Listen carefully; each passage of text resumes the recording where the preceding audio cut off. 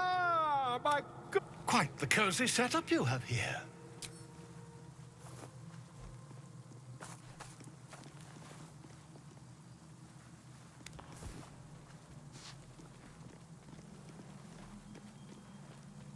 My research turned up a rather brilliant technique that seems quite actionable. It's not too deep. Just behind the orbital socket. I could attempt an extraction. I've a needle in my tunic, after all.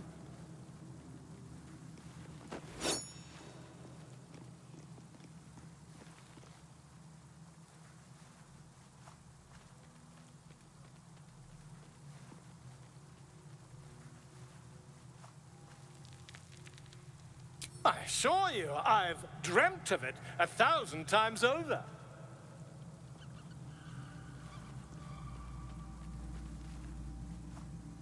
You won't find a more learned opinion on this matter, I assure you.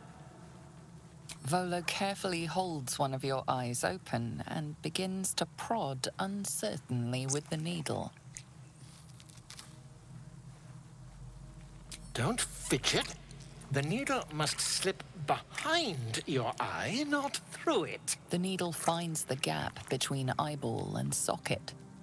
Volo frowns and begins to push. Pain shoots through your body as the needle snags on your optic nerve. I think I have it! The needle seesaws back and forth, plucking the nerve like a harp string. Oh, bother.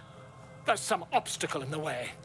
I shall need a more robust implement. Volo carefully withdraws the needle from your eye. Then, reaching into his bag, he produces an ice pick.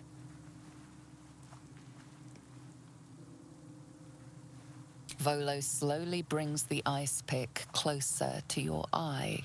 Now, don't move. Cold metal presses against the skin beneath your brow. And then, tap, tap, stab. Do you feel that? Ha! I think we have the blighter on the run. I agree. It's a feisty critter. Just a little further. Volo tears the pick from your brain with a violent jerk. Your eye plops down into the mud.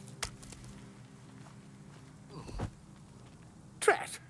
He pauses, looks down at your eye, and recoils slightly as it sinks into the mud.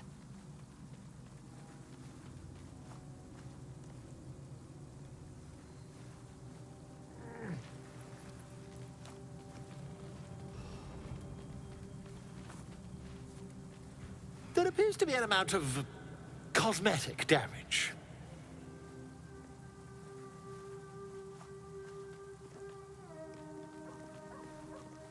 Please, try not to overexert yourself. You're in a rather fragile state at present.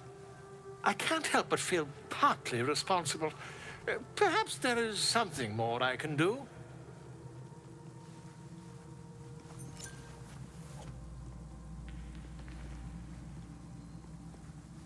Take this. A far superior relic to that old jelly you were chained to. Try it on for size. And, it was very nice to have met you. I'm sure you'll sort out your little brain problem one way or another. Far away from here, if you've a heart. Terribly sorry, my friend. Ta.